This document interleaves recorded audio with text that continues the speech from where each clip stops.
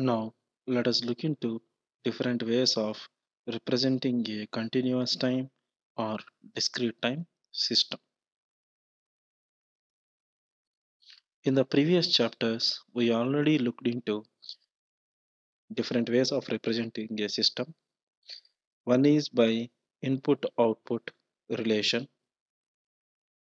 Example, y of t is equal to x square of t. This can be used, this IO relation can be used generically for any system which has an input and gives a output. If the system is LTI system, that is linear and time invariant system, the system can be represented using impulse response, that is h of n. It can also be represented using linear constant coefficient difference equation, which is of the form sigma k equal to 0 to m ak into y of n minus k is equal to sigma m is equal to 0 to p bm into x of n minus m. For example, y of n minus 1 by 3 into y of n minus 1 is equal to x of n plus 1 by 3 into x of n minus 1 is example of a LCC DA. Another way of representing a LTI system is by using the system function. The system function can be obtained by taking Z transform on both sides of LCC DE. By performing the same, we get that sigma k equal to 0 to m ak into Z transform of y of n minus k is Z power minus k into y of z, that is equal to sigma m equal to 0 to p bm into z power minus m into x of z, because z transform of x of n minus m is z power minus m into x of z. So we got this equation by taking z transform on both sides of LCC DE. So from this we see that the system function h of z is equal to y of z divided by x of z is equal to sigma m equal to 0 to p bm into z power minus m divided by sigma k equal to 0 to m ak into z power minus k.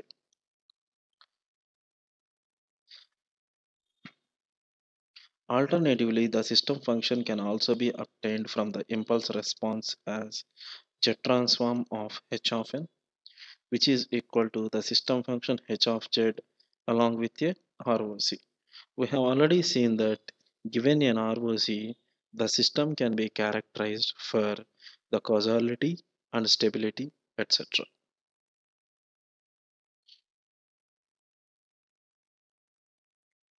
Also, the system function by using the DTFT, that is in terms of e power j omega, can be obtained by performing DTFT on LCCDE. So by taking DTFT on both sides of the LCCDE, we get that sigma k equal to 0 to m ak into e power minus j omega k y of z. This is by taking DTFT of LCCDE. This is equal to sigma m is equal to 0 to p bk into bm into e power minus j omega m x of e power j omega. Sorry, this should be e power j omega. So from this, the system function h of e power j omega can be written as sigma m is equal to 0 to p bm into e power minus j omega m divided by sigma k equal to 0 to m ak into e power minus j omega k. Alternatively, this one can be obtained by putting z is equal to e power j omega in h of z to get h of e power j omega. Also, Fourier transform of the impulse response can be written as h of e power j omega. So from this we see that any continuous or discrete time system can be represented by using the input output relation. If the system is LTI, then the same can be represented using the impulse response LCCDE, that is linear constant coefficient difference equation, or by using the system function which is h of z or h of e power j omega. We have also seen different ways of getting h of e power j omega or h of z from LCCDE or the impulse response h of n.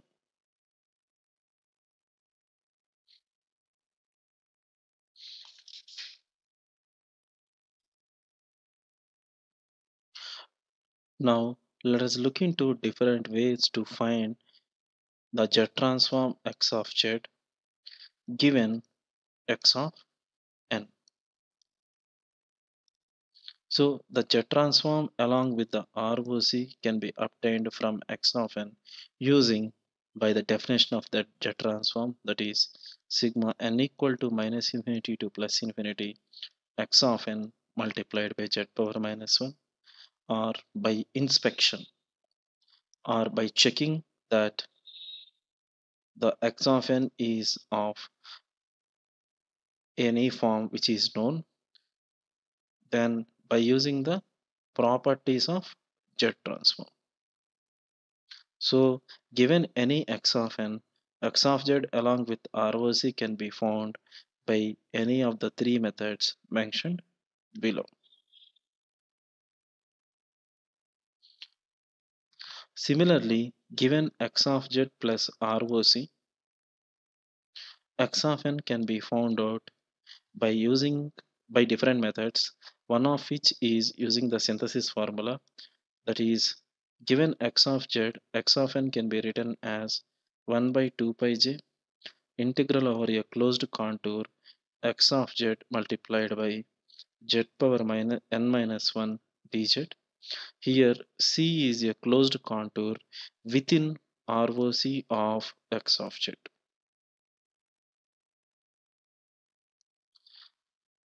Another way of getting x of n is by inspection, that is by checking that x of z is of a standard form, or by partial fractions, or by power series expansion.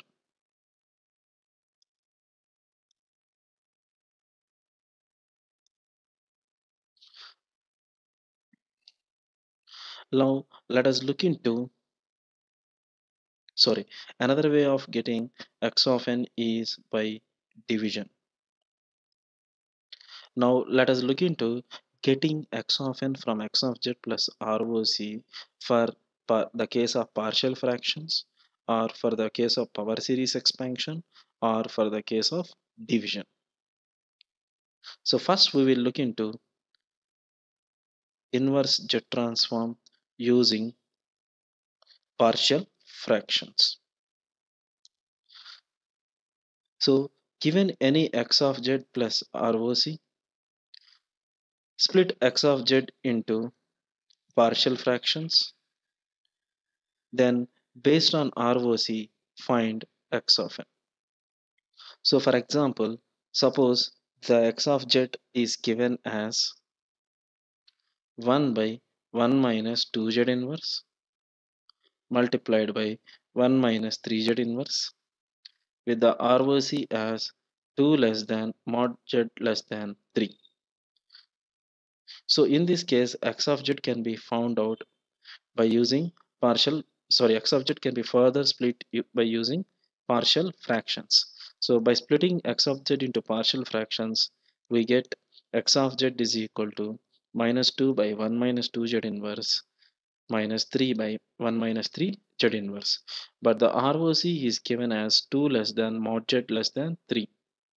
So in this case, we see that the ROC of the first part could correspond to mod z greater than 2, and the ROC of the second part could correspond to mod z less than 3, because of which the intersection of these two leads to an ROC of 2 less than mod z less than 3. From this, we see that the function x of n could be minus 2 multiplied by z inverse z transform of 1 by 1 minus 2 z inverse with an ROC of mod z greater than 2. So this becomes 1 by 2 whole power n u of n minus 3 multiplied by inverse z transform of 1 by 1 minus 3 z inverse multiplied by, sorry, with an ROC of mod z less than 3. So in this case, the corresponding time series becomes minus, sorry, this should be 2 power n minus 3 power n u of minus n minus 1.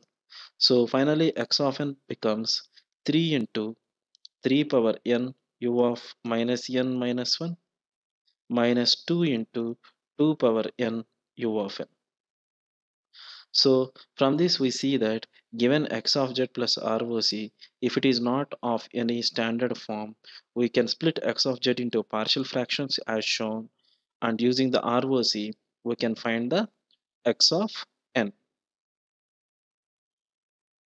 Now let us look into the way in which we can find the inverse z transform using power series expansion. That is, given any x of z, if it is of any standard form, convert it into a series, then finally you can get that series to the form sigma n equal to minus infinity to plus infinity x of n multiplied by z power minus n. So suppose x of z is given as cos of 1 by z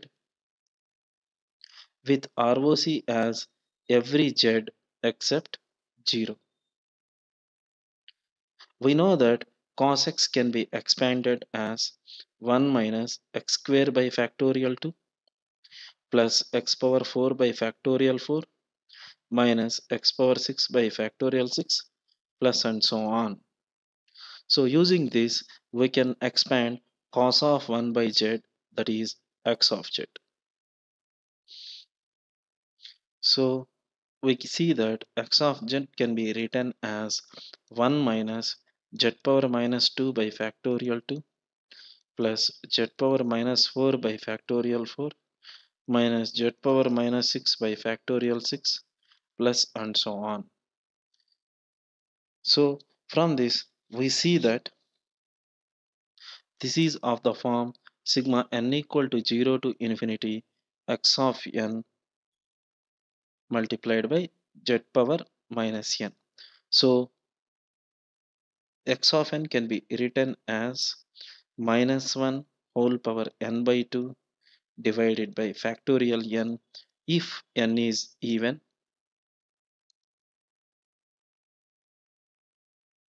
and non-negative, 0 otherwise. So given any x of z, by getting a expansion of x of z, we got it to the form that is equivalent to the definition of the z transform. So from which we are able to get the x of n. Now we will look into another way of finding the inverse z transform, that is by division. So here, for performing the division, we need the information like the z transform, that is x of z, and also the information if the signal is causal or anti-causal. For example, let us consider a case in which x of z is equal to 1 by 1 minus z inverse, and it's also given that the signal x of n is causal. So here we can get the sequence x of z, x of n as shown. So by performing the division of 1 with 1 minus z inverse. So by performing the standard division as shown, we get that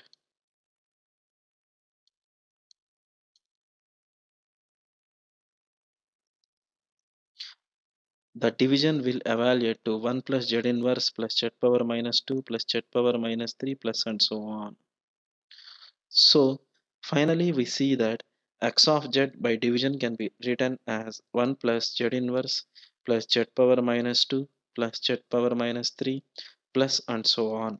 This is of the form equivalent to the definition of the z transform. So sigma n equal to 0 to infinity x of n multiplied by z power minus n. So from this we see that x of n can be written as 1 comma 1 comma 1 and so on, where the first one corresponds to the instant n is equal to 0. For the same problem, or say for the same x of z is equal to 1 by 1 minus z inverse, if the sequence is anti-causal, we can write that we can perform the division as shown by simplifying x of z as z divided by z minus 1. In this case, we divide z with z minus 1. So first we multiply by 1 to get, sorry, first we multiply by z, because this is z minus 1, it can be written as minus 1 plus z. So we get minus, sorry, first we multiply by minus z to get z and minus z square. So by performing the subtraction in the standard division form, we get z square. Then we further multiply by minus z square to get z square minus z cube. So by extending this division in the same form, we get minus z square minus z cube minus z power 4 and so on. So the finally x of z boils down to minus z minus z square minus z cube minus z power 4 and so on. From this we see that by the definition of x of z, the values of the sequence x of n are present for n less than or equal to minus 1. From this, x of n is equal to minus 1 comma minus 1 comma and so on minus 1 comma 0 comma 0. Here the last burst one 0 corresponds to the instant n is equal to 0. So for the same x of z, if it is causal, we got x of n in some form. If the sequence, if the sequence is anti-causal, we get x of n in some other form.